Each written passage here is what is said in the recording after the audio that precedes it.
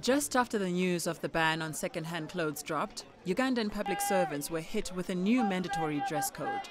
The new rules forbid the showing of cleavage, wearing nails longer than 3 centimeters or skirts above the knee, and dyed hair.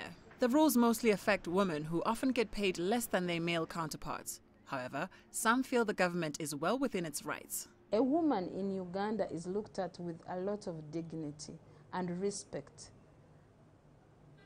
They are mothers now and future mothers. In the Ugandan community, we are not supposed to expose the thighs.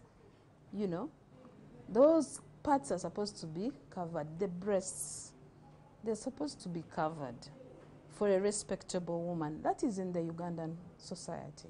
And according to the Ministry of Public Service, these rules are nothing new. The ministry is just clarifying what already exists in the standing orders and the code of conduct. In the standing orders and the code of conduct, it is mentioned generally that public officers must dress decently and in a manner that is generally acceptable in the Ugandan society. Women are also required to tone down makeup. Men were also given directives to wear trousers that are not too tight, jackets, a necktie and closed shoes. The Ministry of Public Service says that those contravening the rules would be given a warning and repeat offenders would face a disciplinary action. What has been happening is that some civil servants have been putting on miniskirts. So that complaint came in.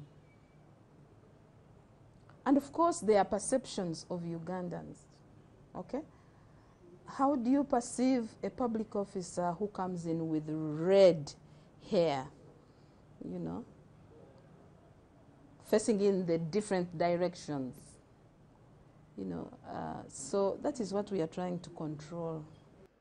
Outspoken Ugandan academic Stella Nyazi, who is currently on trial for cyber-harassing President Yoweri Museveni, took to Facebook to protest the new guidelines. She says the country should not be distracted amid efforts to scrap a presidential age limit of 75 years, widely seen as a bid by Museveni, now 72, to seek a 6th term in office.